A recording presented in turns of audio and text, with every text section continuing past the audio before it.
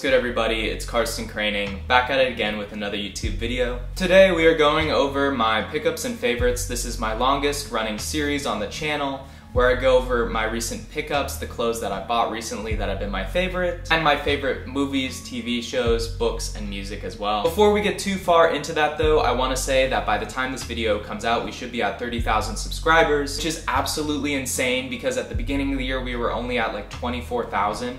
Because there are so many new people, I thought it would be fun to do like a Q&A video. So whether you've been here since the beginning, or if you're new and you just don't know who I am, leave a question down in the comments. Enough of that though, let's just get right into the pickups. The first pickup that I want to show you guys is this sweater, which is from Rick Owens Fall Winter 19 Larry. Fall Winter 19, one of my favorite Rick Owens seasons. It is cropped in the body. It's made out of a super soft and warm alpaca fur. And what makes it kind of cool is that it has these leather embellishments or patches on it. If you see a Rick Owens piece and it has a leather embellishment like this one, it's probably from Larry. I've loved wearing this. It's been one of my favorite pieces to wear in fall because it keeps me super warm.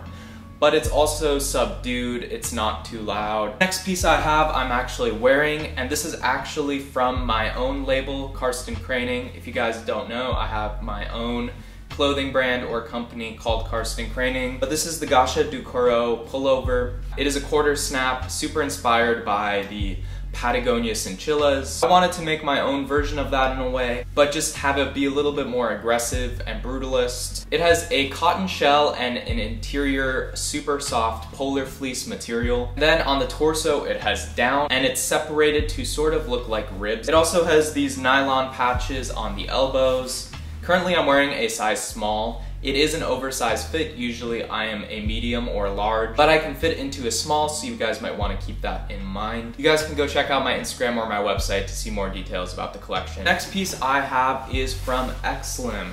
XLIM is a Korean brand that is very technical. Think of like post-archive faction or Arcteryx, Veilance, Kiko Kostadinov. It would fit in with the likes of those brands. However, what makes XLIM super special is their fabric procurement.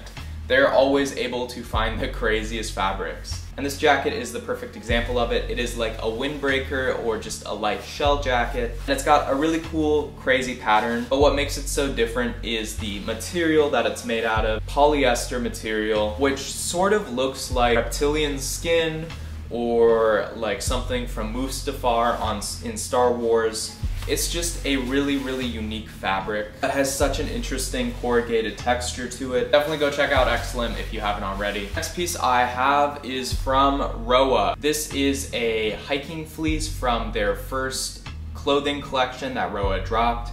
For the past few years, ROA has been making amazing hiking boots, but then exactly 1 year ago, they dropped a clothing collection which was amazing, which I really fell in love with. Specifically, this piece I fell in love with. It took me a while to find one of these for a reasonable price, but I finally got one. I kind of joke that it's like a giant teddy bear fleece. Then it has some cool double pockets, one on top, one on the bottom. Super heavy.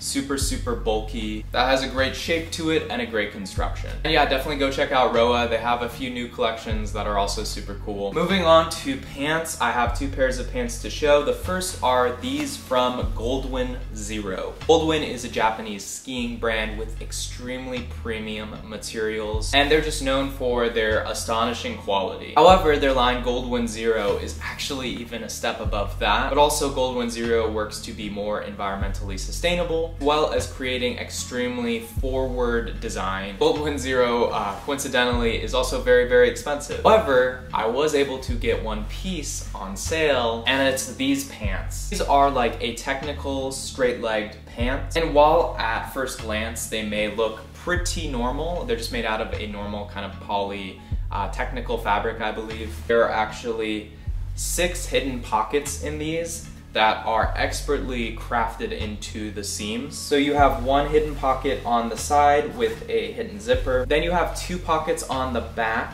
which are hidden by the flap, which is expertly kind of blends into the seam line. And then there's another seam line flap pocket that's hidden. Really insane as far as a technical garment goes. Super impressive. Beyond being super cool from a technical angle, they also look really good and fit well. The next piece I want to show you guys is also from my own collection. Autumn Winter 23 Karsten Kroening. I made these. These are called the Sunekosuri pants. A super wide, flowy, long pant that have these great pleats at the waist. I probably sampled these pants maybe 4 or 5 times looking for the specific fabric to give it the right weight and drape and flow, and I finally found this amazing wool blend. Again, these are from my brand Karsten Kroening. These and the pullover should be coming out on November 10th, so check me out on Instagram or go to my website for more updates on these. Next piece I've actually had for quite a while, but I forgot to put it in a video, and it is this little Issey Miyake wallet.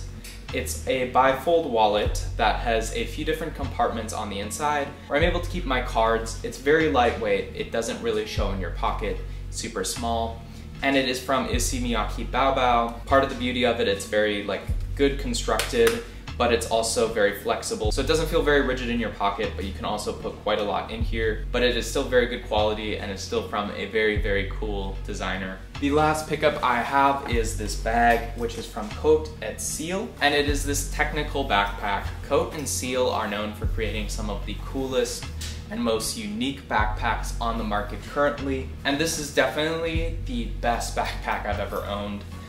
It has a very unique design where you have this big flap here that has an interior pocket where things can be accessed, and it has a few interior pockets in there. And then most notably, it has this section right here, which is for laptops, and you can just kind of zip it open and you can put 1 or 2 laptops in there. Cote and Ciel bags are incredibly good quality. This might be the nicest quality bag that I've ever owned. It's made out of a super sturdy nylon construction, but also just looks very good and unique. There's not really a lot of bags like Cote and Ciel, and they are really pushing boundaries in terms of what a bag can look like and still be functional. Definitely go check them out if you're looking for a unique bag for work or school. Now a little bit on my favorites. Let's start with movies and TV shows. The first movie I want to talk about that I saw is Lost in Translation. This is a Sofia Coppola movie. I had like 3 or 4 friends recommend it to me in the span of a week, which just told me I really needed to watch this movie. So I watched it. It has an amazing soundtrack, which has a lot of shoegaze. I believe the guy from My Bloody Valentine actually did most of the soundtrack. And it's set in Tokyo with Scarlett Johansson and Bill Murray, and they sort of have a relationship. The visuals are super cool. It was shot in the early 2000s, and a lot of the shots are super beautiful. Also really funny.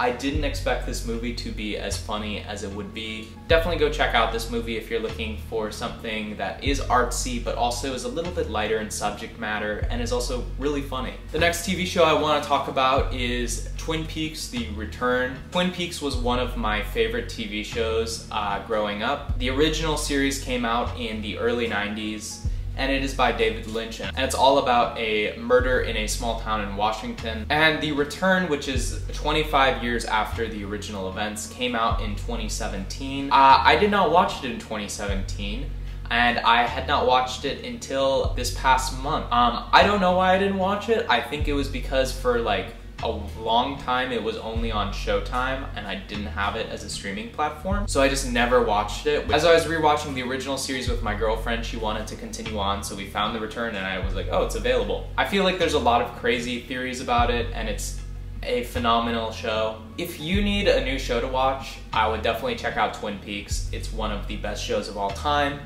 The Return is definitely more David Lynchian, a little bit more artsy and avant-garde, but still very cool. Go check out Twin Peaks. 2 books that I've read recently that I've really enjoyed. First is Life for Sale by Yukio Miyashima.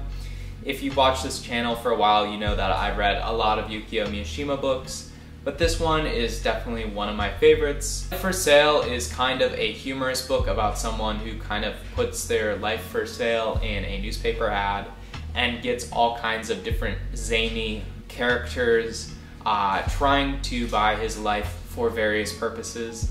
A little dark, it's sort of a dark humor, but it's mainly just very funny. Miyashima isn't really known to be a humorous writer, but this book I thought was definitely very funny, but also has a lot of beautiful moments, and in Miyashima style has very beautiful poetic writing. And next, probably the complete opposite of that, I also read Cormac McCarthy's The Blood Meridian. Cormac McCarthy is an American author who often writes about the United States, sort of the West. If you are familiar with the Coen brothers film No Country for Old Men, he was actually the one who wrote the book that the film is based on.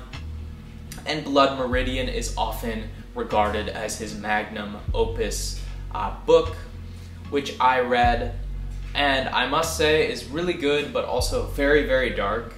Probably the darkest book I've ever read in my life, but also the writing is incredibly beautiful. Definitely go look into it before you just go take my recommendation and read it, because the subject matter is incredibly dark and sad. But I think Cormac McCarthy has written one of the best and most interesting villains of all time in The Judge. Please go leave a question down in the comments for the Q&A if you have any.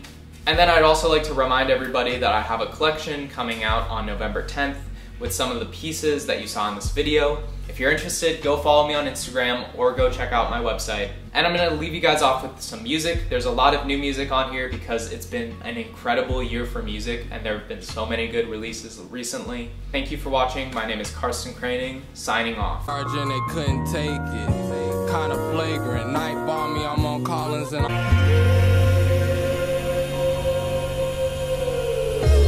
it's all in the film, naming names, even when it hurts, purpose to the pain. Done a year 101. You the type to see me with a perk and ask for the half. You the type to buy a gram. With a Mickey Mouse clip, this ain't Disney. Spin up in a face shot, still I